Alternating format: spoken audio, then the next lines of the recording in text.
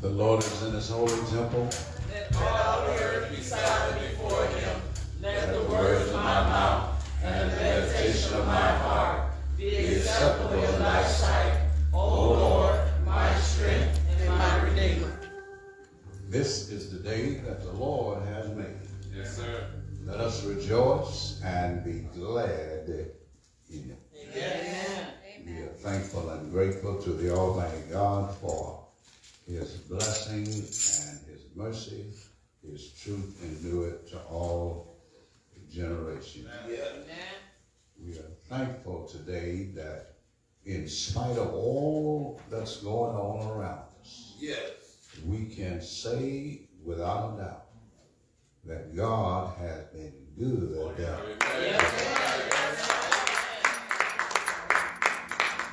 Let us begin our worship this morning with Jesus Keep Me Near the Cross.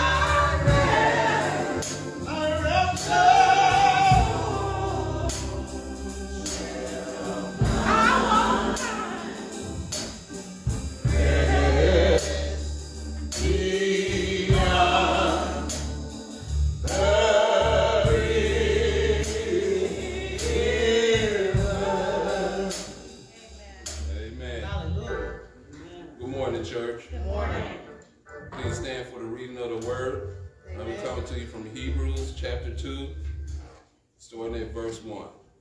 We must pay more careful attention, therefore, to what we have heard, so that we do not drift away. For if the message spoken by angels was binding, and every violation and disobedience received its just punishment, how shall we escape if we ignore such a great salvation? This salvation, which was first announced by the Lord, was confirmed to us by those who heard him. God also testified to it by signs, wonders, and various miracles, and gifts of the Holy Spirit, distributed according to his will. I have read to you Hebrews chapter 2, starting at verse 1 through verse 4. May the Lord have a blessing to the hearers, seekers, and doers of his holy word. Amen. Amen. I need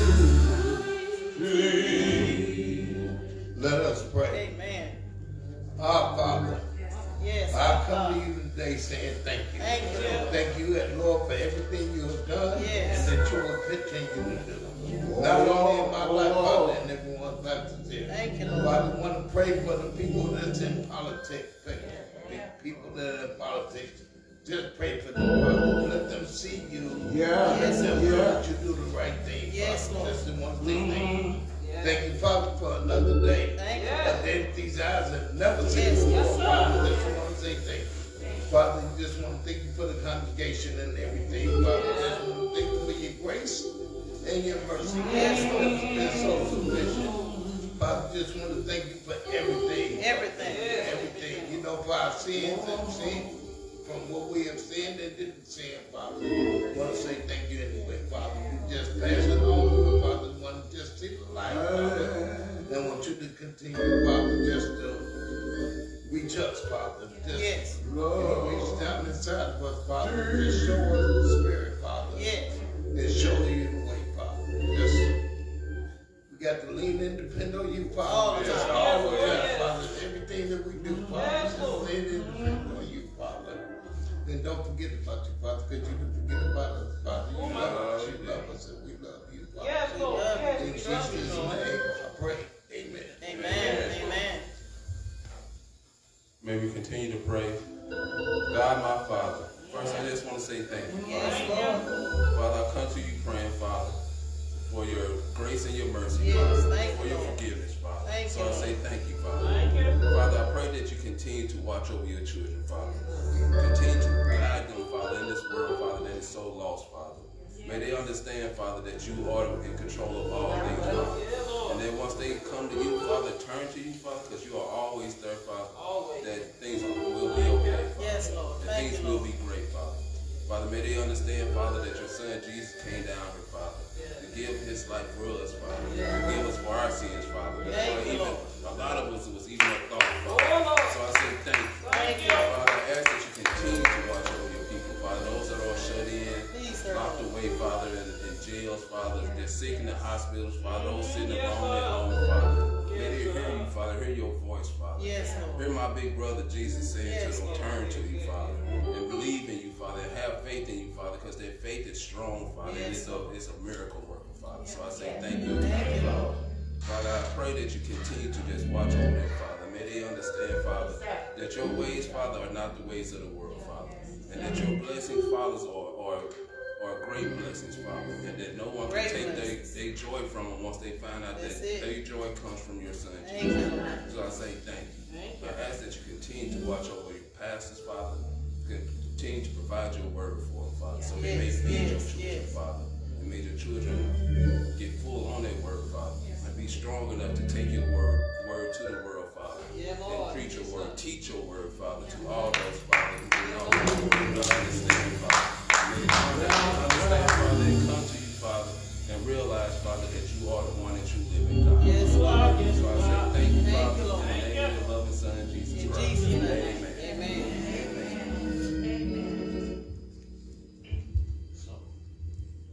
Real, real, real, real. Jesus is real to me. Oh, yes. He gave me the victory. So many people doubt him, and I can't live without him. That is why I love him so. He's so real to me. In the morning, he's real, real. Jesus is real to me. Oh, yes. He gave me the victory. So many people doubt him, but I can't live without him. That is why I love him so. He's so real to me.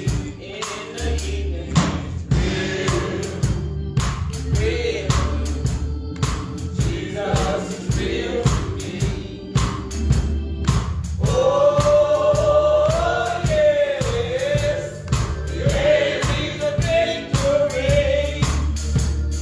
So many people doubt him, and I can't live without him. That is why I love him so. He's so real to me. In the morning, real, real. Jesus is real to me. Oh, yes. He gave me the victory.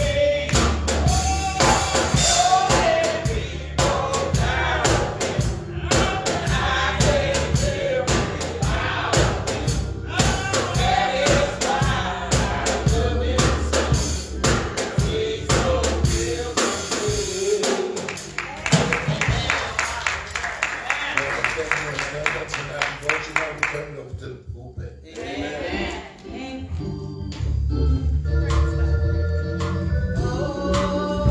Oh, yes. He gave me the victory. So many people doubt him, and I can't live without him. That is why I love him so. He's so real to me. My God is real. He's so real. Let the church say amen. How many of you know that he is real? Amen. There's a I've learned in this whole life. Yeah. I've learned that the boogeyman ain't real. You got that right. I've learned that a lot of things are not real in this life. But one thing I do know, because I have tried, Jesus is real. He's real. Yes, he is. Hallelujah. You sitting here today, let you know that he is real. That's right. When you ate your dinner last night, he is real. Real. When you put your clothes on this morning, Ooh, thank you, Lord. he is real. Real. He looked after you when you was in the image of death sleep. Come on now, you know it. But he touched you with the finger of life this morning. Thank you, Lord. Hallelujah. That you may see this day This day. that was not promised. Yes, sir. So if you don't believe Jesus is real, you better go take another look at it. That's right. Come on now. And at this time, we're going to have a musical selection. But before the musical selection, today, we have our own coming to bring the word of God. Amen. Today, we have Dr. Brian Shanley. Amen. Amen. And before Dr. Shanley come, I want you to raise your right hand. I want you to say, Dr. Shanley, Dr. Shanley, preach the word. preach the word. Preach the word. Preach the word. Dr. Shanley. Dr. Shanley. And after the musical selection, the next voice you will hear will be that of our own Dr. Brian Shanley. Amen. Amen.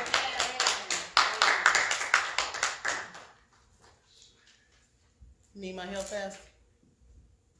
You sing it?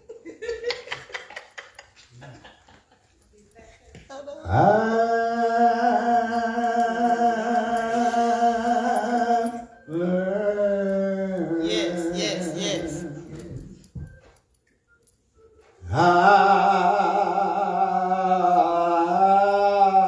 Yes, Lord. To holy. Yes. And I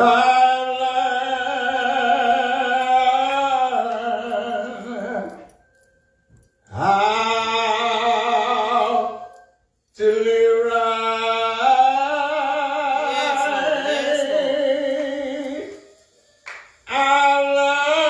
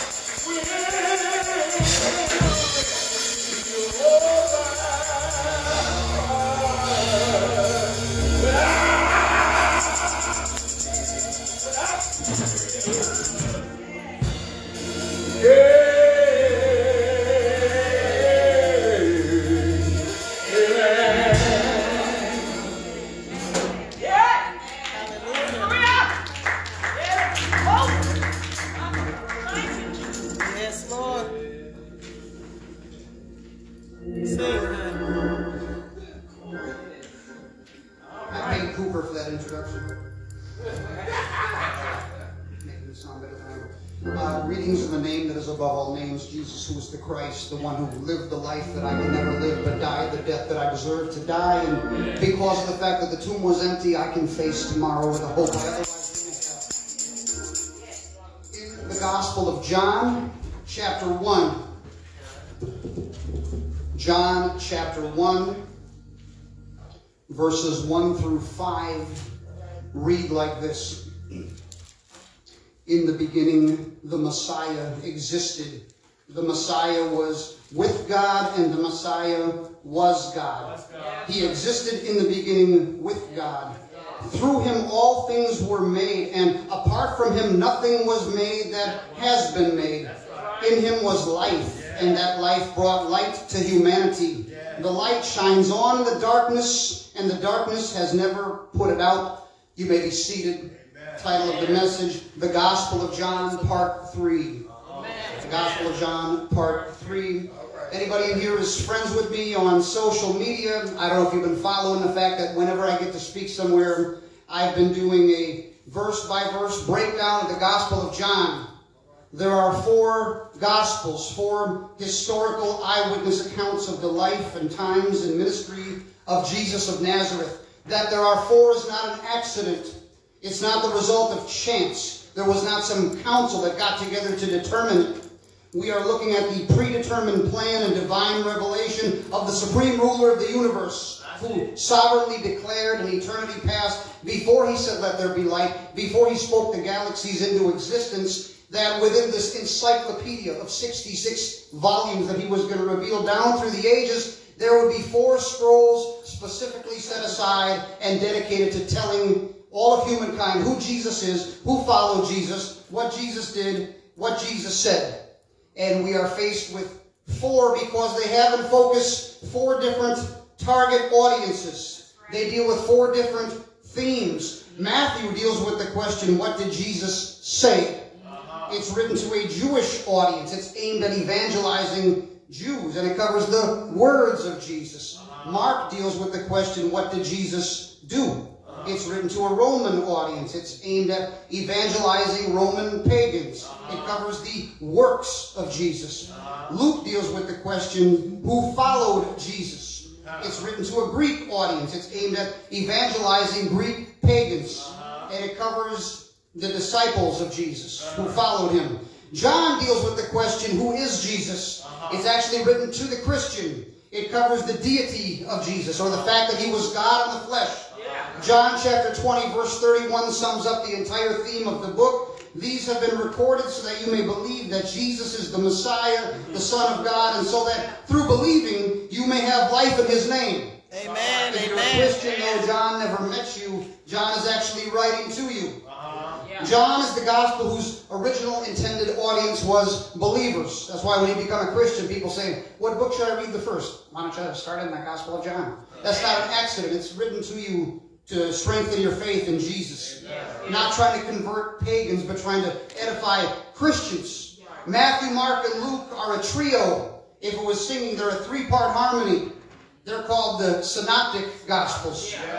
We get words such as synergy and symmetric and sync and synchronized and symphony from the same root word as synoptic. They're viewed as synoptic or in sync because everything that they have in common. They're all very similar. If Matthew, Mark, and Luke are a 3-piece orchestra, then you come to John, he's off stage somewhere singing his own song, marching to the beat of his own drummer in his own category. The synoptics are written to non-Christians, but John is written to Christians. The synoptics cover the words and the works of Jesus in public, but John covers the words and works of Jesus in private. The synoptics cover Christ's ministry in Galilee, but John covers Christ's ministry in Judea. The synoptics cover what Christ said and did in front of the world, but John covers what Christ said and did in front of his disciples behind the closed doors. Very important that you don't miss that, all right? Because if some video game playing pothead, porn-watching nutcase who thinks that he knows something tries to get his brain-damaged mind around the Bible, not knowing what he's looking at, starting off from an anti-Christian, bigoted position to begin with, he tries to tell you, you know, the Gospels contradict each other. I know because I saw it on A&E in a documentary you see. And you literally believe him, then you deserve whatever happens to you because I'm telling you the truth right now, and he doesn't have access to this information because he's busy doing something else. John doesn't have the Sermon on the Mount because Jesus gave it in Galilee and John takes place in Judea. Matthew, Mark, and Luke don't have Jesus' I am statement, and they don't have the resurrection of Lazarus because these things happened in Judea and the synoptics took place in Galilee. If I write a book describing my adventures preaching the gospel in Chicago, and then I write another book describing my adventures preaching the word in Minneapolis, does the fact that the Chicago book doesn't mention what happened in Minneapolis mean that I don't believe what happened in Minneapolis? The thing that happened in Minneapolis never happened. And the fact that the Minneapolis book doesn't mention what I did in Chicago mean that I never went to Chicago and what happened there never happened. Come on with the word. No. You'd have to be an idiot to believe such an illogical conclusion. Yet I tell you, professing to be wise, they became fools. Is that not what it says? Critics of the Bible have these educational deficiencies, and they project it onto the scenario, and they try to tell you that the Bible has problems. No, they just don't know what they're talking about. That's all it is. But they sucker naive people all the time and lead them away from Christ because of absolute horse crap. And it comes from a lack of study. If the books that took place in Galilee don't mention what happened in Judea, and if the book that took place in Judea doesn't mention what happened in Galilee, this should not be some kind of crisis in your life. Your faith should not be shaken because this is not a problem. It's actually what you'd expect to see. I was debating a Muslim once, and he pointed out the genealogy of Christ in Matthew and the genealogy of Christ in Luke, and he literally said, look how different they are. This is a contradiction, you see. And the fact that the scripture has this problem means that God could not have revealed it. And he shut the book arrogantly and scoffed, like he just revealed the blockbuster, like he just revealed the case cracker, like he just revealed the game changer. It was a microphone drop, as they would call it, the young kids nowadays. He thought he just made some kind of point. So I simply pointed out there's two different target audiences. Matthew takes the genealogy of Jesus back to Abraham because he's reaching out to a Jewish audience who looked up to Abraham and knew the Messiah had to come from Abraham. Luke takes the genealogy of Jesus back to Adam in order to let his pagan Gentile audience know that Jesus came to save all races of people, all classes of humankind, and pagan Greek people who never heard of Abraham and didn't care about old Jewish prophecies wouldn't have cared about that anyway. Focusing on that portion of an event that's relevant to the audience you're seeking to reach, it's not a problem. Don't let your faith in Jesus and your trust in the Bible be threatened by people who don't know what they're talking about. We're going to break down the Bible passage and we're going to get out of here and beat the other denominations to the restaurants. Verses 1 and 2, in the beginning the Messiah existed, the Messiah was with God, and the Messiah was God. He existed in the beginning with God. If you followed my series on this, I've already dealt with these verses. That phrase, in the beginning, comes right out of Genesis 1:1. John's taking you back to the beginning of time and space, the only of the four Gospels that starts there. And he's letting you know that at the time of the events in Genesis 1:1, when God created the heavens and the earth, Jesus had already past tense been in existence before. From eternity, he never had a beginning. God the Son enjoyed a family-style father-son relationship with God the Father in the third heaven, reigning over the universe that hadn't even been created yet. Though God the Son was a distinct person from God the Father, God the Son, as to his nature, was divine, every bit as much so as God the Father. And for the phrase in verse 1, the Messiah was God, if you know your New World Translation, published by the Watchtower Bible and Tract Society, propagated by the so-called Jehovah's Witnesses, they have translated as the word was a God. A lowercase g God. Number one, the letter A is an indefinite article. Number two, in the Greek language, there is no indefinite article. Therefore, the A doesn't belong there because it's not there. The rules of Greek grammar don't allow you to add stuff like that. Anytime you hold to a theological position that to make it seem scriptural requires you to add words to the Bible that aren't even in there, you've got a fundamental problem. Right. Yeah. Don't add crap to the Bible that it doesn't say, that God never revealed. I'm reminded of Revelation chapter 22, verse 18. If anyone adds anything to the words of this book, God will strike them with the plagues that are written in this book. When one of these people knocks on your door, show them the door. Verse 3, through him all things were made, and apart from him nothing was made that has been made. So God the Father is the architect, but God the Son is the construction worker who actually did the labor of creating the universe. All right. Ephesians chapter 3 verse 9 discusses God who created all things through Jesus Christ. Colossians 1:16 says of Jesus, by him all things were created that are in heaven, that are on earth, visible and invisible, whether thrones or dominions or principalities or powers, all things were created through him and for him. All things. Hebrews 1:2 discusses God the Son, through whom God the Father made the worlds or the ages. Revelation 4:11, in heaven they're praising Jesus with the words, you created all things, and by your will they exist and were created. The next time you look up at night and you see the sky, and you see the moon and the stars and the planets, I want you to remember that Jesus made that. The next time you look at a mountain and an ocean and a breathtaking piece of scenery, a beautiful sunset, I want you to remember that Jesus made that. The next time you hold a baby in your hands, or you look in the mirror and see that thing that's fearfully and wonderfully made, I want you to remember Jesus made that. The next time you're going to talk about somebody in a negative way and try to hurt their feelings, I want you to look at them and say, Jesus made that person. Verses 4 and 5, in him was life, and that life brought light to humanity. The light shines on in the darkness, and the darkness has never put it out. John went from describing Jesus as the Word or the Memra or the Messiah, and is now describing him as both the life and the light. As God the Son, as the creator of the universe, Jesus is the source of all the biological existence of everything, and everyone, the whole universe. You are held together mathematically on the atomic and the material level because he's keeping you. You are allowed to draw a breath because he causes it to happen. Colossians 1:17, in him all things hold together. Jesus is the creator and the sustainer. You were able to roll out of bed this morning because Jesus caused it. He's the giver of physical life, but when you are born again, he's also the giver of spiritual life. Jesus gives salvation and pardon to the guilty, and he gives hope to the hopeless. He's truly the spiritual water of life, and if you drink from him, you'll never go thirsty. He gives your life meaning, he gives your life purpose, and he is the way to heaven. And despite the fact that the dark and the evil and the cruel and the cold world they lacked the intellectual, the moral, and the spiritual capacity to grasp who the heck they were looking at when he was here, and they rejected him so severely that they murdered him, the grave could not hold him. He rose from the dead with all power in his hands. Despite the fact that the dark and the cruel and the evil and the cold world has continued to attempt to prevent his Christian saints, us, for 2,000 years from advancing his saving message of the cross across the earth, and drowning us and burning us to death to the point of imprisoning us and killing us on every continent, the gospel still has not been silenced, and it continues on. The church militant, the church triumphant, the church expectant. Getting set to close.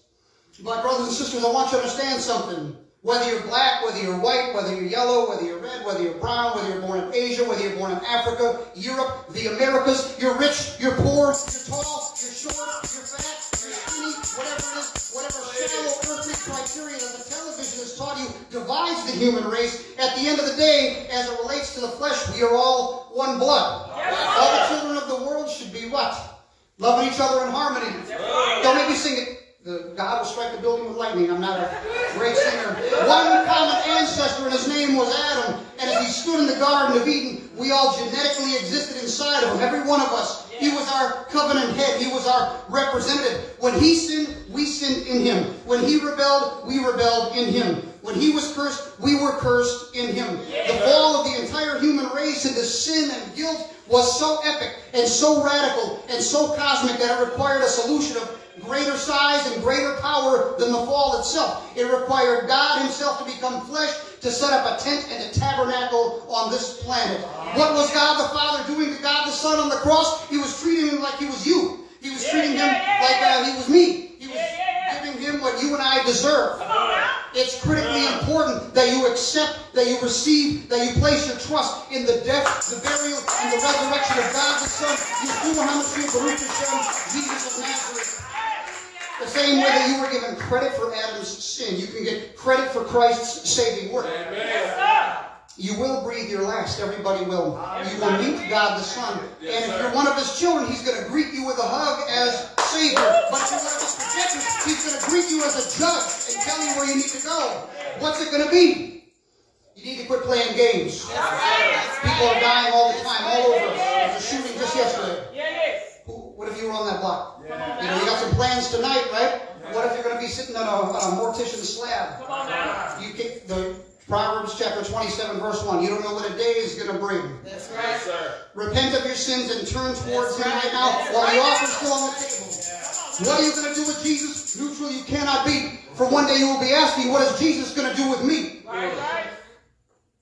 Thank you for listening. I hope something was said that edified you. The door to the church is open at this point.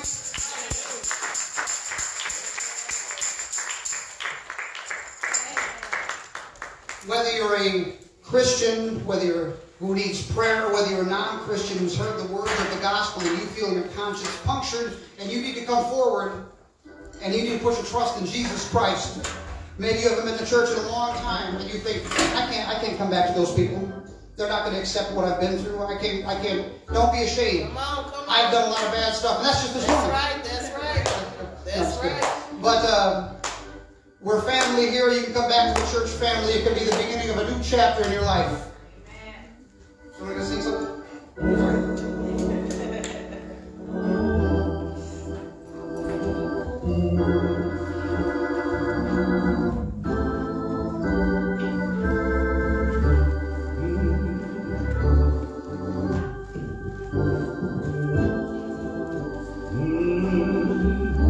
There is a name I love to hear. I love to sing His word. It sounds like music in my ear. The sweetest name on earth. Oh,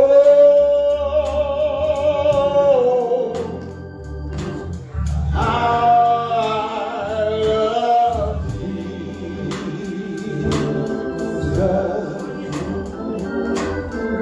Oh, Tell God, as a church family, your word instructs us that when someone's going through something, we come together in corporate prayer. This is one of our sisters. This is one of your daughters. This is a prayer warrior. This is a servant. I don't know what's happening with her, but you do, and she does. Whatever's happening in her life, please intervene. You are a sovereign God. You're in control of the universe. Intervene in a miraculous way right now and cause a breakthrough. Whatever's happening, reverse it. Please glorify and magnify yourself in everything she's going through. Please give her the strength to get through it. Please deliver her from it. And please give us the strength to be a resource to her as your church family, as body of Christ. She's one important part, and we're going to come together with the other parts to do something in her life. Please glorify yourself in her situation and turn it around. In Jesus' name we pray. Amen.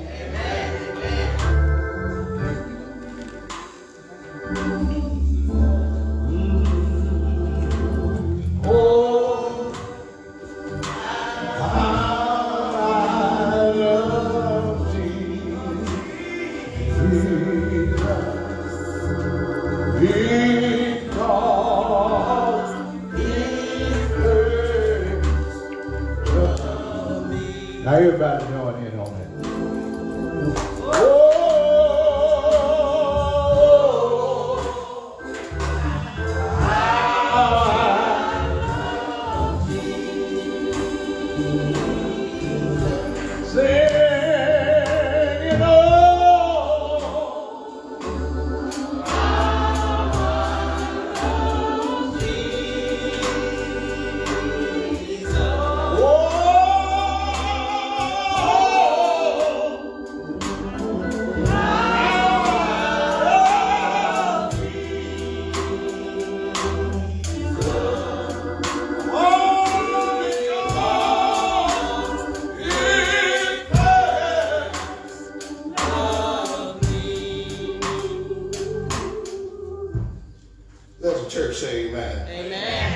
give Dr. Shanley a hand.